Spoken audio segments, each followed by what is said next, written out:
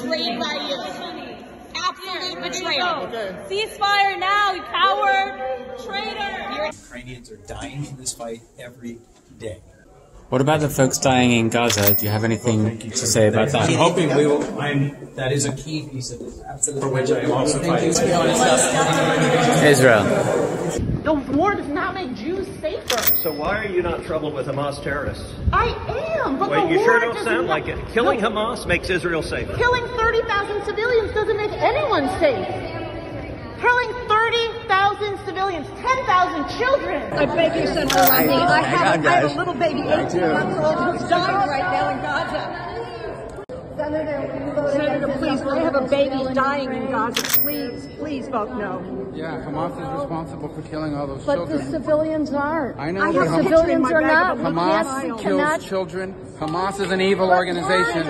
I hope Israel destroys Hamas. That's what I hope. And I want to help Israel destroy Hamas. Children. But what about the children? What is on your hands? Millions of little girls are going about to please of death. No more genocide. Shame on you. You vote no for more money to Israel? Your state has one of the highest poverty states in the whole country. I'm going to vote yes. You're going to vote yes. What do you have a little girl who's dying right now? Senator, just like you're keeping the money for Ukraine here at home where it's needed, we all agree with you. Why do you not do the same for Israel?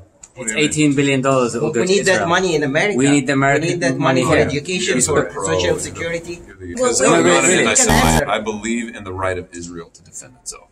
And I believe in the right of the Jewish people to be safe. And how about the people of Missouri needing that money, Senator?